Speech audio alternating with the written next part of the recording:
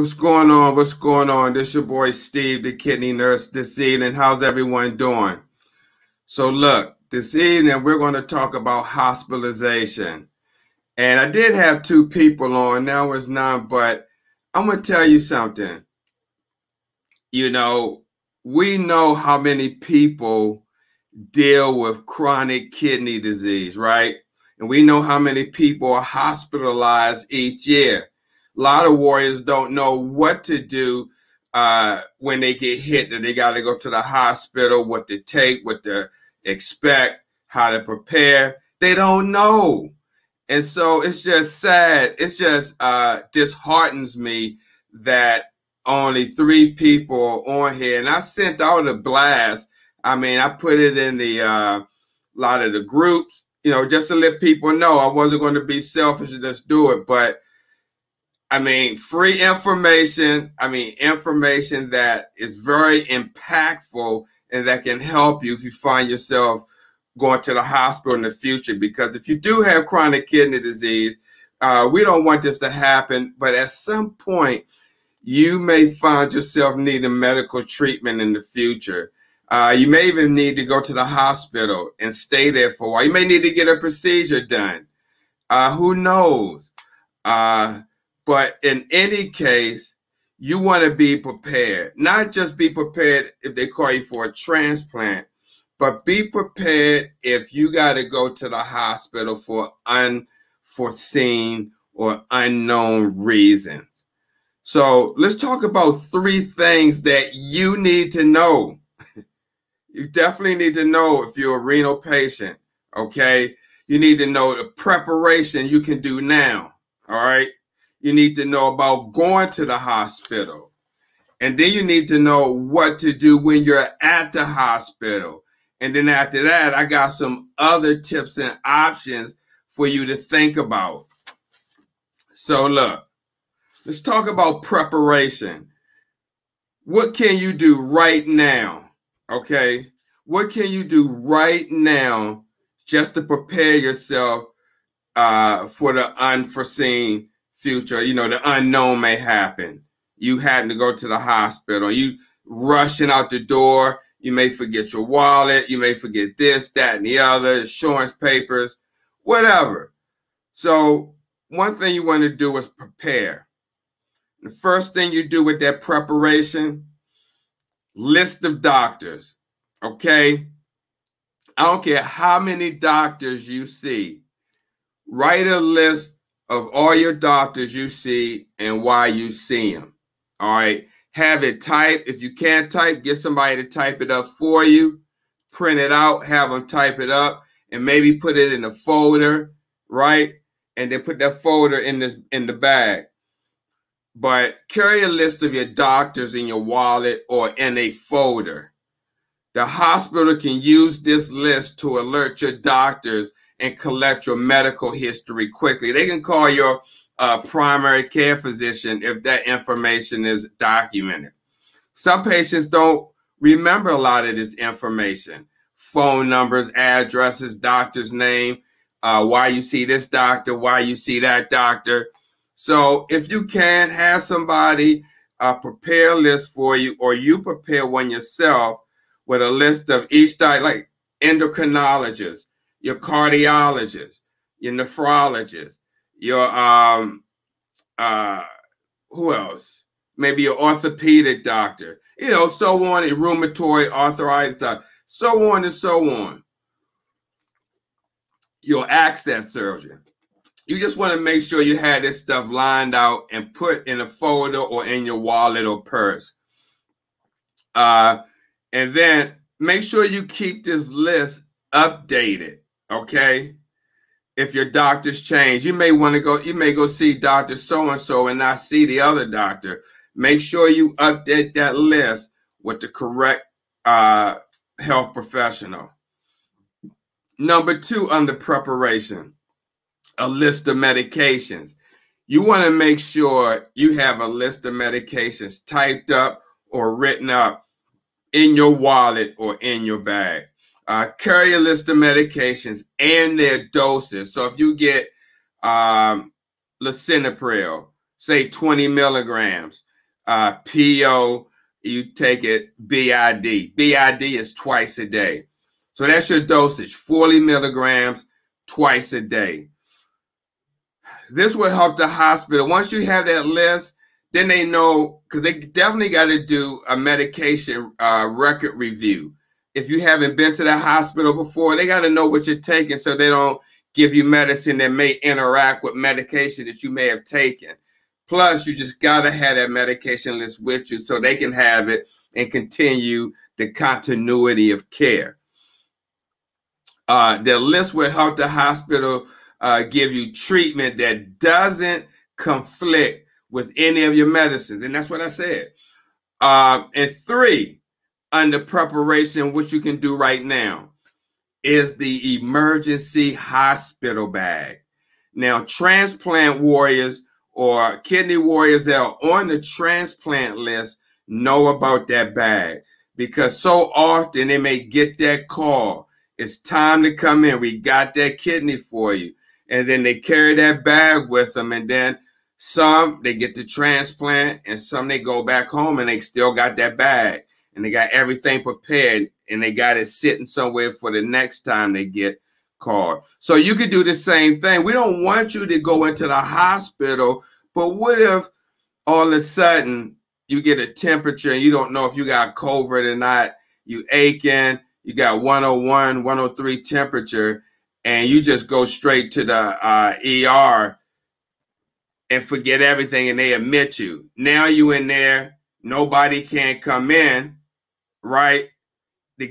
Probably they can get you that stuff. I don't know how, but it may take a damn act of Congress because of COVID and what's going on with this second wave. So you want to be mindfully prepared to have that on deck. If you're a kidney warrior, you somebody with a chronic illness that maybe unfortunately have frequent visits to the ER, to the hospital, you want to have a backpack. You want to have that information, list of medication, list of doctors. And in that bag, you also want to have a couple of days worth of clothing and toiletries. Also, having your own clothes make you feel dynamite. You don't want to be at the hospital and you got to wear that gown and with your butt showing from behind. You got to tie that gown from behind.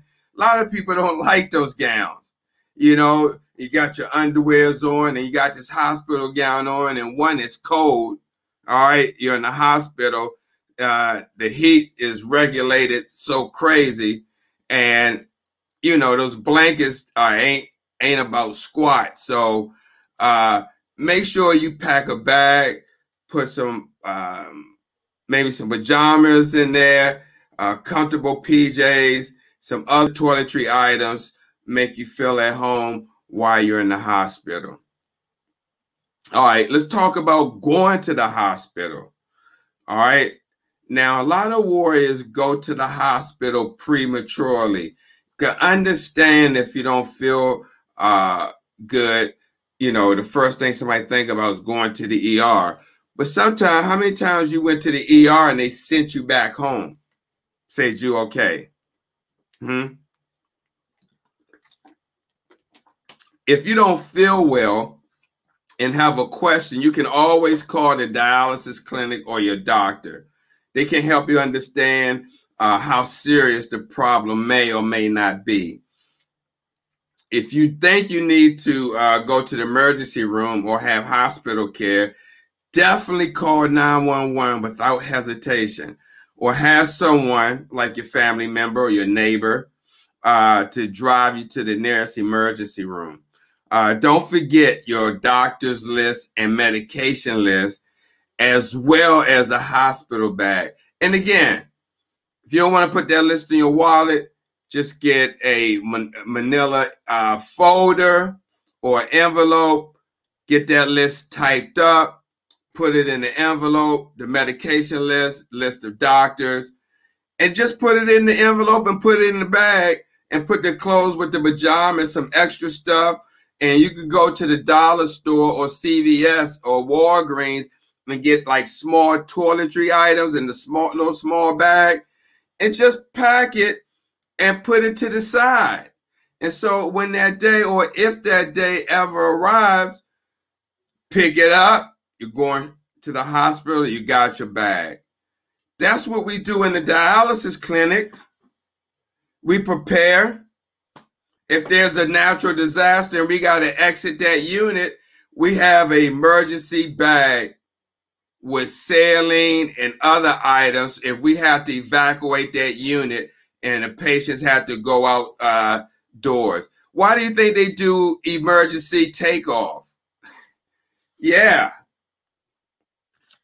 So now, number 3, while you're at the hospital, tell the hospital that you're a dialysis patient. If you want to get seen faster, when you go to the ER, tell them you're a dialysis patient. If you're too sick to tell them yourself, have your family member tell them. Show the hospital your doctor and medication list. If you have them with you, make sure you have them. Also, when you're in the hospital, call. If you think you're going to be admitted, call the dialysis unit and let them know that you're in the hospital, okay? This way, they say they ain't going to worry about you, but all they're going to do is give your chair away. They're going to call another patient in to fill up that spot. So, 3, try to remember any tests and procedures they do at the hospital. We know it can be really hard to remember, but just try. However, they're going to give you a discharge instructions and papers of everything they've done in the hospital. Make sure you make a copy for yourself, right? And then give the other to the to the dialysis center. Just don't give it to the dialysis center and don't get it back.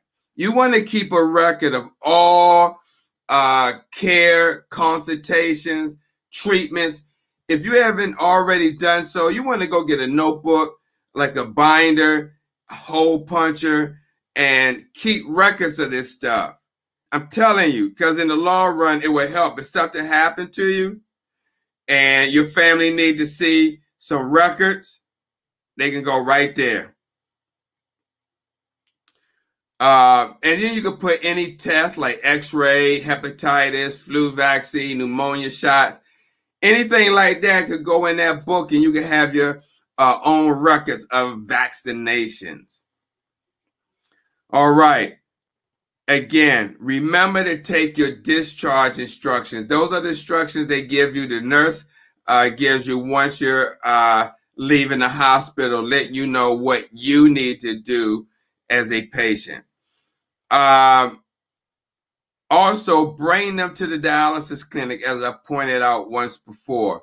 We definitely need to see, because see, on these instructions that you may have been getting a course of antibiotics in the hospital and they may want to continue that course of antibiotics. So make sure you bring those discharge instructions, everything they give you, you bring. All right. And then we'll hand you back what we don't need. And then you can go from there. Also remember, if you have a fistula or a graft in your arm or leg, tell the hospital nurses and the patient care techs in the labs not to check blood pressure on these extremities where your access may be. Also, do not draw blood from a fistula or a graft unless it's an emergency and it's a dialysis nurse or technician. Okay, let me repeat that. If you have a fistula or graft in your arm or leg, tell the hospital nurses and techs not to check blood pressure or draw blood from that arm or leg. Also, never let if the lab person come in and say, "Oh, I can't draw blood from your veins; they're too small." Do not, I repeat, do not let them draw blood from your access, your AV fistula or graft. That is a no-no. Only time that happens is by strict emergency. If you're going out, meaning if you're passing out or having a cardiac event episode, and they need to get some type of fluid or IV shot to you, they're going to put that in your arm and give it to you hot shot. Okay. Some other options you may have that you may never thought about. Some medical issues are emergencies, right? Others are routine. Others are routine. That's what I'm saying. Some you may think you need to go to the hospital for one thing, and they'll send you back home. Okay. What do you do for the in-between issues like fever, without rash, sore throat, small cuts, ear pain, and more? Sometimes people go to the emergency room for the in-between problems, which, as I said, they send you home. But did you know that there are other options that might be faster, better, or less expensive? And you know what I'm talking about. Some of these other options may include urgent care, right? Your primary care doctor's office and your kidney doctor's office. And with that being said, guys, I thank you for watching this episode of Steve the Kidney Nurse.